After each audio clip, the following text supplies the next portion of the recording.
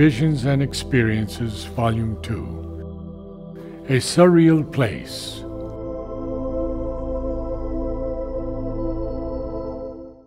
I walked alone in a dark, deserted wood, where briars held the lower ground that year. Among the huge, foreboding trunks I stood, and found a path that seemed to disappear from the eye's pursuit into a surreal place. Earth's flowers spun upon a wheel of dust, woven on the tapestry of space.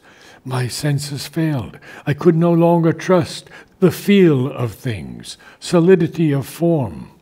It was as if my spirit, blown and tossed in some mysterious galactic storm, some boundary beyond time's laws, had crossed into a realm of dream that was more real than the dream of days in which we fill our roles on this spinning globe that hardly can reveal the destiny where from the stars our souls drift down, encased in a prenatal sleep, to wake unconscious in oblivion.